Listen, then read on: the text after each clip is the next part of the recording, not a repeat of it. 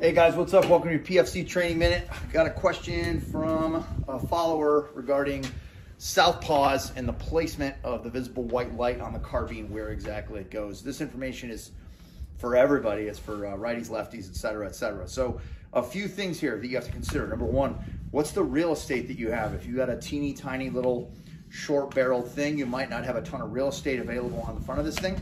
Next is, what's the switching modality you have? Are you utilizing the actual tail cap switch that's mounted on the light? Are you running some sort of a pressure pad or a tape switch or anything along those lines? Next is, how is that light going to behave with whatever the muzzle device is that you have on the end of the gun?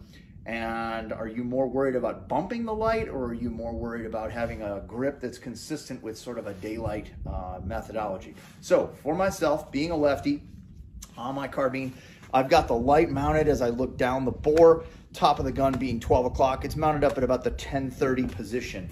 That allows me, from my traditional daylight grip with a thumb that's slightly over the top, to very, very consistently come up, find the tail cap, and activate that. So I don't suffer when I'm utilizing my dominant hand grip. I'm less worried about bumping the switch because I can back it off with a rotary style tail cap.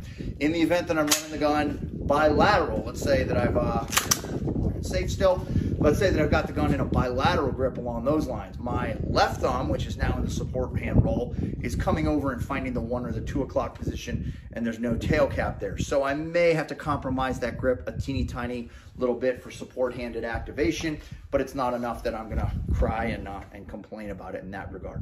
Also be conscious of, if you have it mounted too far back, I've seen folks wind up cutting their hand because the tail cap winds up making contact with a portion of their hand, even in daylight conditions, and every single time that thing recoils and comes back, it's smashing into their knuckle, and at the end of the day, they can't figure out why they've got a bloody grip. Short version being this: there are so many different options that exist on top of the gun as far as different slots and locations that you can mount it. I've got this Bobro Engineering sort of tilting mount that allows me to get that light insanely close to the laser that's on top of the gun right there. Super, super close. You could barely slide a sheet of paper inside of it, as opposed to hanging way off. Another thing to be conscious of is the further that the light hangs off the side, in the event that I'm working around the side of a barricade, I may wind up getting a considerable amount of splashback when I do activate it. So different strokes for different folks. I recommend you try as many of them as you possibly can. Find out one that works for you across the broadest variety of possible conditions that you could face, as opposed to a one-dimensional fix. Be safe.